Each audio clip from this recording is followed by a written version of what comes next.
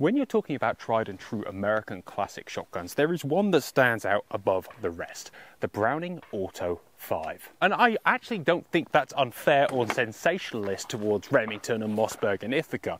This gun is more recognisable than any of them, has probably sold more than most of them, and has such a unique place in so many people's hearts. I have been reviewing guns for years now, and I have never had one of these on the channel, and so I went to the Holt sealed bid auction because I couldn't get my hands on one that I could be honest and true about without offending an owner, because all the owners are so in love with them, and paid £90 for this bad boy.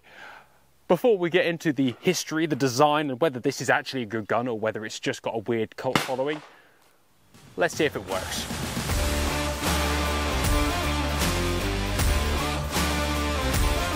Holts don't sell stuff that's dangerous, it's all in proof, and the barrels and stuff are measured up.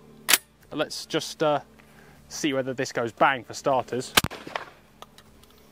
And it ejected. I mean, I don't know why I didn't contemplate that more, I could have died.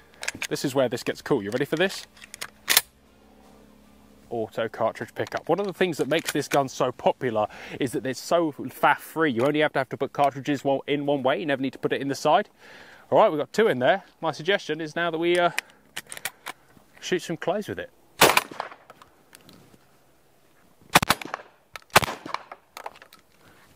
It works! I was expecting the clay that came out last time. Dodgy Barbary buttons. I mean, it works! It works! 90 quid for a Browning Auto 5 that works. I mean, it is a dog. It's got a fully cracked forend and it's missing half the rib. Semi-ribless. Before I take this back, Josh Brown, England team shooters, just walked over, and I'm going to second him to see whether he thinks this is a good gun. Because I know it's a good gun. The world knows it's a good gun, and I have to convince him, a man who, much like many people in England and the world who thinks this is old junk, that it's not. Let me introduce you to the Browning Auto 5 if you've never seen a humpback before, mate. This is one of the most iconic guns ever built. First designed in 1905 and made up until, what, I think 8 years ago, then re-released with a different recoil system. But this is a long recoiling gun that means, you'll like this, when it goes bang, the barrel moves back. That is an artillery piece, very popular all over the world, being used in various wars by the military, by various police forces. Probably as a shotgun killed more ducks and deer than many others. Don't look down on it. See if it can break clays. That is a Ferrari California. Here you go. Oh, in fact, hold on. You'll like this. This is the coolest bit. You ready for this? Ready, ready, ready? Got it, yeah, it's pretty sick, right? This was a gun designed by a man who really wanted you to kill shit. Free shot? Free shot. Pull. I mean, that's quite cool, isn't it? Is it working or not? Pull. Come on then. Verdict after 3 shots. It's weird though, isn't it? Because you pull the trigger and it sort of jumps back in your shoulder. You yeah, but then it pulls forward afterwards. There's a lot goes on with an Auto 5. You can keep that. I mean, he broke 3 out of 3 targets. You broke 3 out of 3 targets, Josh. That's pretty impressive. So what did I buy? What does £90 buy you? Well, it buys you a working shotgun from Holt sealed bid, which is pretty shocking. It doesn't buy you a lot in the Auto 5 market. What's interesting about these things, that certainly in America and in England, they hold great value second hand, and that's because they were built properly. They have a steel barrel, a steel receiver, proper walnut forend, proper walnut stock, hand polished, hand fitted internals, all made in Belgium. Which is interesting that it's classed as American classic really, when it's designed by Browning but made by FN, and I understand there are American built versions by Remington. This is an interesting beast. This particular one is not very nice, but it does work, and that is a testament to the abuse that this gun can take. The finish is all but gone on the barrel. If you look, you have more brown than black. That is not in good condition, and I'd love to know the story behind this. It is missing 2 interbridge bits of its rib. That in itself is pretty fascinating, isn't it? I do not know what the story is there. Did someone try and bend out some bends? I can't see any benefit to having those there, unless it perhaps had something strapped on the bottom like a torch, which it could have done, you know. This was a gun designed to put food on the table, and across the world it has done that. £90 doesn't buy you a pretty one, that's for sure, and yet it's still got a lot of charm. Let's shoot some more targets, because oh man, the smile an Auto 5 puts on your face is epic. I will show you this one more time and explain what it's about. This is the quick loading thing. Let me show you this one more time. Most semi-autos you have to put the cartridge in the side and press the button. This gun, you don't have to do that. What you do, quite simply, is load straight in the ramp. The ramp is one piece with a bevel cut out of it. You won't bite your finger so readily on an Auto 5, which is quite nice because you've got a fat lump at the bottom. This is a machined thing, not a stamped thing, and that's good. You put the cartridge in, then you take your thumb out. Because the bolt is back, the stop for the mag tube is missing, and that flies back in like that. I think it probably needs to be seen in slow-mo.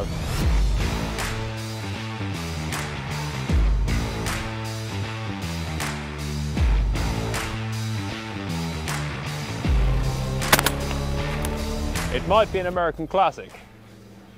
They can keep it.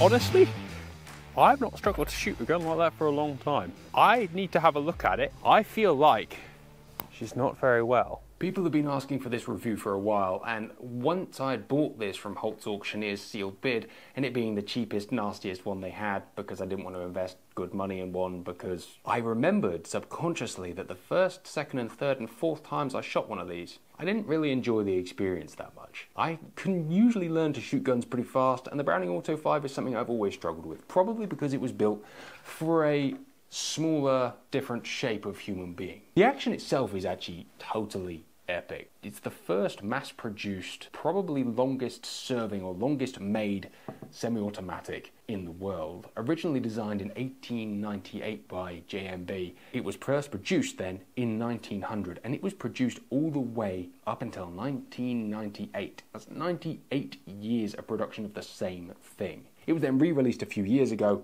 but it's not really the same gun. The silhouette may be the same, but I will controversially say I much prefer the new one because I can shoot and hit stuff with them. It's certainly a less historic gun, the new one, but I feel like this is a bit of an albatrossy Jonah of a gun to me. We've never got on, and as such, I can never really look at it with the same love and affection I do other guns. What do I have here? What did 90 of my English pounds buy? Well, it's an Auto 5. The Auto 5 is a long recoil operated semi-automatic first designed by John Moses Browning 100 and something years ago. It's pretty wild. At the back we have a walnut stock. They come in all sorts of variants. Pistol grip and straight hand are the more common ones. It has a plastic FN heel plate at the back because nobody in America wanted to make Browning semi-automatics for the price and commission that Browning wanted. So we went to Belgium. At this point I'm going to combat the, is this an American classic? I think Americans can only have 50% of this. The other 50% has to go to the Belgians. They made it. And as such, maybe this is a Belgian classic. There aren't many Belgian classics, so this is half theirs. There are a few Belgian classics. That's not very nice, is it? They're a very historically important country. You have the long tang on the bottom that houses all the mechanism, and that goes down the back as well. It's a pretty nice thing. The grip is huge. This is a practical user's gun. You're designed to take this out with a big trigger guard. It's not actually that big, with a big gloved hand, a proper man's gun. It's the first thing you notice how big that is. The safety catch is oversized to be right-handed with lovely little cutouts so you don't cut your finger. It's steel. This is a gun made from an era where steel was king. And in many ways, I suppose you could argue it could still be. But quality alloys now do allow really good feeling stuff that lasts just as long. But there's still something about picking up a steel action gun with steel bits. It's quite nice, isn't it? The gun is long action recoiling, so when you pull the trigger, as you've probably seen in super slow-mo, the whole barrel comes back, and you have to be careful because the barrel's got bits missing. Comes back, all the way to the back, the barrel then flies forward on the spring that's in the forend, we'll look at in a sec, the cartridge ejects, and the bolt comes forward to pick up a new cartridge. It's funny, isn't it, that when you look back through history, you realise how complicated this is versus something like that Benelli breeder inertia system. I think maybe a gas system is actually more complicated in a semi-automatic to make, or probably similarly, but the number of parts and the quality of regulation that this gun required is way different. To load, it's simple. 1 in the bottom, speed load, or load 4 up the bottom, 2 in this case because we're in England and it's restricted for a shotgun certificate 2+1, but standard 4+1. You can load 4 in the bottom and very quickly charge it. That will then drop forward if there's a cartridge loaded. And you're ready for action, safety off. The 16 gauge version of this is often called the Sweet 16, or it is called a Sweet 16. It's a nice thing. The scaled action in the 16 and the 20 do make this gun a little more elegant. That humpback receiver, is what it's called, the Browning humpback, is not everybody's taste. To so many it will mean a lot, but to the rest of us, it it is what it is. And it has to have that because of that long recoil. And I guess they could have then shaped it off and made it longer and moved the trigger back potentially, but then you would have been talking, I mean, like nearly a foot-long piece of steel, if not more, including the safety tang. It would have been a big, heavy, horrible beast. It's just interesting to me that the man who invented the 1897 pump with the bolt that came out the back, maybe there would have been like a cool crossover there. Although pulling the trigger with a semi-automatic with the thing that flies out the back, I know there's a couple of pistols and rifles that do that, but when you're in the heat of the moment hunting, there would have been a lot of one-eyed hunters around. So I should have thought about that before I said it. But it's out there in public now, and people know that I don't think things through before I say them. It's got a mag cutoff. That's quite a cool thing. That was a fairly early innovation in the grand scheme of things. This is really handy in certain hunting scenarios where you're going out on a multi-species hunt. I have never used a mag cutoff in my life. But if you've got one in the chamber and two in the mag, let's say you've got birdshot in there and you hear a deer coming, you can flick your mag cutoff, rack your birdshot out, and very quickly drop a slug or some buckshot in there. Again, it's not that applicable in England, where we generally will hunt for one species at a time over short periods of time. When this gun was built, you could shoot deer with a shotgun, but you can't nowadays. It's a really nicely machined thing. The actual quality of finish, certainly when you were looking at Ithaca 37s and other guns of the era, this gun stands out above the rest. And perhaps that's because it's made in Belgium by FN, and you know they've always made very high quality firearms. But it is a beautifully finished gun. That loading ramp, for me, is one of my favourite parts of the lifter. It's big, it's solid, it's steel, and kind of embodies what this gun is all about. This is the way that it should be. It doesn't matter if it's too big or too expensive. Nowadays, you wouldn't see any makers using a piece like that. It would be a thin, stamped piece of budget steel or alloy, and it would be perfectly serviceable. But this just feels big. It's like an old muscle car, isn't it? Like, there's no turbos here. This is all naturally aspirated. The barrel on this one is a 27-inch, 26-inch ribbed, vented rib barrel. As you can see, the back part of the rib is lower because it actually goes back into the action when you shoot it. For some bizarre reason, somewhere along the course of its life, somebody has cut these two bridges out of the front. And having shot it, I realised that this rib is lead on bent. And whether that was done before or after, or who knows when that happened, I don't know. But what I do know is that if you use the front bit of the rib, you hit more targets. If you use the whole rib, you miss high and right every time. That's not something I've ever encountered on a Browning before. One presumed this barrel has had a hard life somewhere along the line. Luckily, the barrels are interchangeable for the most part, and so you have to really be careful. This is the perfect place to grab a gun, and it's missing all this stuff. Pull that front nut off, and you'll see how easy it is to change the barrels out. You can get ribless, ribbed, slug barrels, the works. The fore end is also broken into multiple pieces. This is a cautionary tale not to buy the cheapest gun you can find just because you want a gun. In fact, my gun cabinet is filled with cautionary tales like that. The barrel comes out, and it is a particularly heavy barrel. I don't think it's got a weight stamp on it from the era it's from. But it is a particularly heavy barrel. It's very big, very thick. Again, a mark of the era, a mark of when it was designed. This was just the way things were done back then. The bolt locks forward with a single rising piece that comes into here. Again, like many semi-automatics up until recently when we all have rotating bolt heads, or for the majority have rotating bolt heads. There's no gas work because it's a recoil-operated gun. What you do have is a friction ring. These are interchangeable to tune the gun for different loads, if you want to do that. I think most of them, given that it's a 70mm gun, there isn't that much variety in 70mm cartridges. Well, maybe there is. It's not something I've ever had to change, but I do have a friend who has one, and he says if he plays around with it, he can get it cycling 24-gram 70mm loads, which is pretty wild. Whether that's true or not, I don't care. It's a good story. You have a big return spring, and cleaning wise, these are pretty friendly. Like any long recoiling gun or recoil operated gun, there is a little less mess than a gas gun. That said, a long recoiling gun, because of the way it operates, is a little bit less friendly in terms of muck, but it's very easy to sort of spray it out, clean it out, wash it out, because of the way it is. It's at this point that I do owe a lot of people an apology. There's a huge following for these, and I know people love them. But I'm sorry, I just don't like them that much. I remember when I got the Cosmi and did a few films in it, people were like, it's basically a Browning Auto 5, in only the same way that it's long recoil operated. Other than that, the Cosmi is delicious and light and beautiful. This is a bruiser, a big, well-made bruiser. More importantly, I can't shoot with them. And you just can't fall in love with a gun you can't shoot. Engineering, historical value will only go so far, right? One day I'll try and find a more modern one, which do go for really solid money, like the late 90s models. And I'll take it and shoot it. And having played with a few of those, they feel way better. They feel more modern, they just feel like something I could actually shoot. Alternatively, I won't do that and I just won't shoot an Auto 5 up until the point when I have forgotten why I haven't shot an Auto 5 in a while.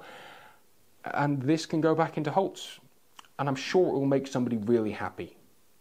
I did have in my mind to get the new barrel and go out and shoot it and extend it and fit it, but I have a queue of stuff I need to do for myself on guns that I genuinely feel passion for.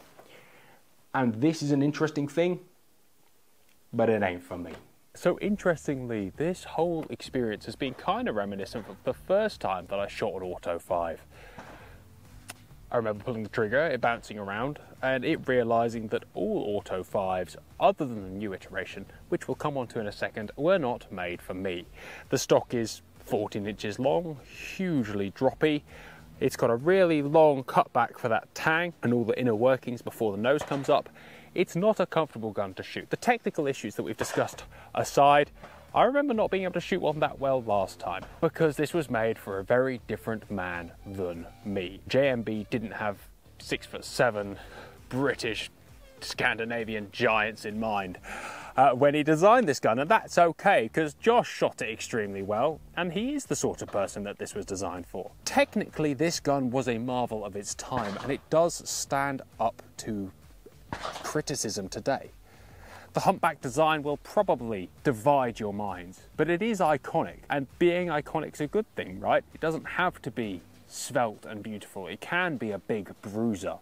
Is this an American classic? I mentioned earlier, I do have my concerns as to whether the Americans get ownership over the Auto 5. I do have my thoughts on whether this actually gets to count as an American classic. Just because it was very popular in America, I don't know whether you get this one, guys. I think the Belgians can have this one. I mean, they made it, they finished it, they made it what it is. I don't know. I'd love to know your thoughts on that. Is it better than the new one? I mean, this will divide opinion more. I love the new Browning Auto 5. It is not an Auto 5. A bit like the Defender and the Defender, right?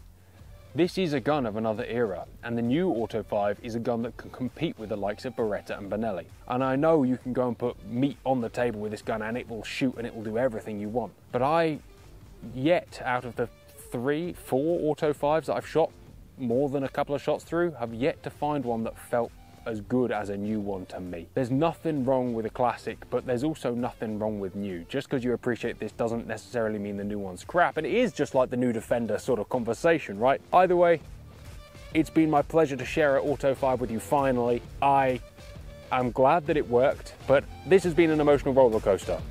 Yes, it may have worked, but it didn't work for me. Guys, thanks for watching, take care, and we'll see you next time. Thank you for watching, guys. This channel is made possible by our amazing sponsors. You can find out more about them in the description down below. And if you want to support the channel, you can join as a member. You get loads of extra content, well, some extra content, and occasionally we hook up and go clay shooting together as a membership group. If you don't feel like joining today, we really appreciate you watching and subscribing. Have a wonderful day.